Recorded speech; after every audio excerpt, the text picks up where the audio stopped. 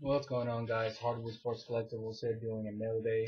I think this is the Topps coin, I believe. Not the player. It's one of the historical events.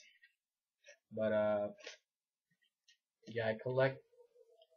Um, I'm trying to finish up my collection of 2012 Topps.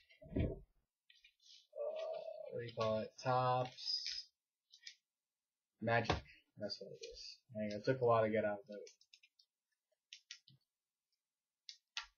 and this, and right. Yep, I'm sure I'm right. There you go. GridIron coins of Jamaal Charles, 2 out of 10. There it is. 2 out of 10. We got a few more to go. Actually, a lot more, but you know what? It's coming in. So there you go.